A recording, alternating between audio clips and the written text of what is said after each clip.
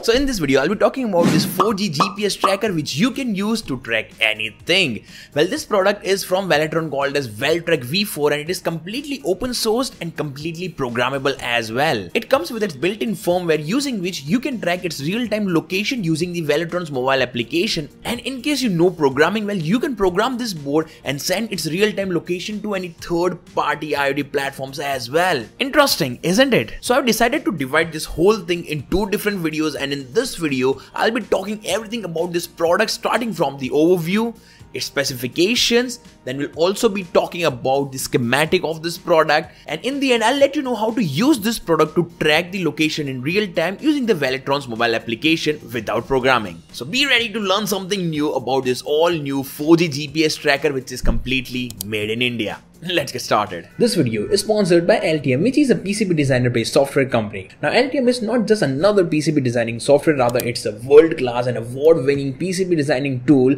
that has some features like advanced interactive routing with auto-completion, any angle routing, bus routing, phase and length tuning, follow me more and much more, which makes it an ideal choice for PCB designing by a lot of companies. Along with this, they do also have LTM 365 that not just covers the PCB designing part but also helps with design sharing via web, sharing designs to mechanical team for product design, centralized cloud storage, and a lot more. And along with all this, they do have a very useful search engine made just for electronic components called as Octopart. Using Octopart, you can search for any components and you will be able to compare its price and availability around the globe. Not only that, you can also get the details about the components like its specifications and datasheet all at one single place. So LTM provides everything to make your production task a lot easier. So do try out all these services right now, as you'll be getting a free trial version by just clicking the link mentioned in the description. Happy making! So this is the Valtrack V4, and before this product, the company also made a couple of more GPS trackers whose link I'll leave in the description of this video. Now this product comes in two different variants. One is with casing and other is without casing. Well, I'm having the one with the casing. So the casing offers durability to this product, and also it protects our circuit to get in direct touch with some metallic parts when attached in a car or bikes. Not only that, it is also IP67 dust and water resistant, so that's the point which you should take into consideration while opting for the casing. Now these two wires coming out from the case can be used to power this device with a 12 to 42 volt DC power supply. And on the top we have three indicators, one for battery, other for cellular network, and third for GPS signal. Now I'll talk in detail about that backup battery later in this video. So that was the casing overview. Now let's open it up. So inside this we get to see this PCB with a GPS antenna on it. Let's unscrew this PCB to see what's behind it. So now if I talk about the specification, then this whole thing is based on A7672S module, which is a 4G LTE module with built-in GNSS for location-based services.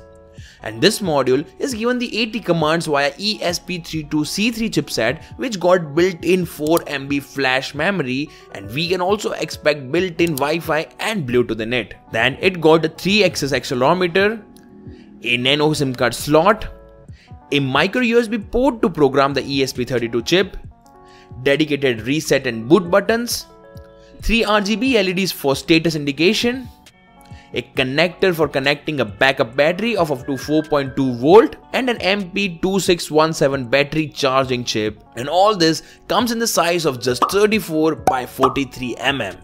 Well, here the backup battery is used to power up this device in case where it is not getting the supply from your vehicle. Maybe if your vehicle is turned off, it can still track the location with the help of that backup battery. So those were the complete specification of this board. Now as I said, this project is open source, so you can get the schematic of this PCB file as well. Let me show you. So here is the schematic of this PCB used for this project, so you can refer to this if you want to know some pin mappings or to understand the circuit better. I'll leave its link down in the description of this video. So now after knowing all this thing, let's have a look over how to use this device practically to track the real-time location. So first I'll insert a SIM card in this slot.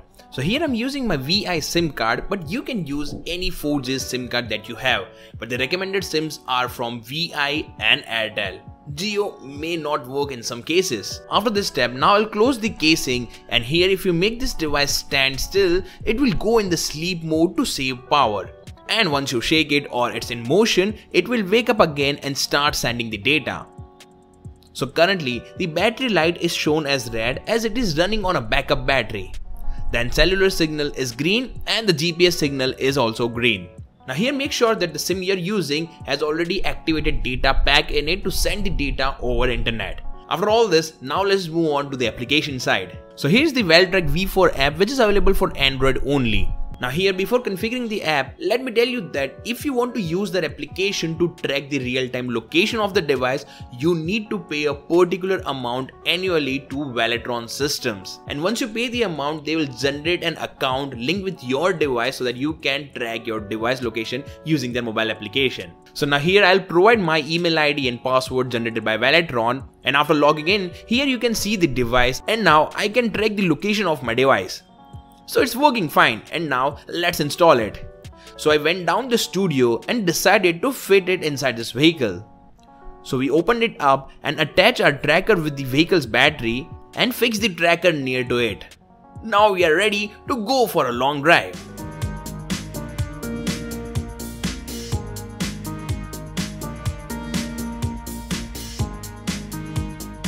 Okay, so we are getting the location data after every particular time interval on the app itself.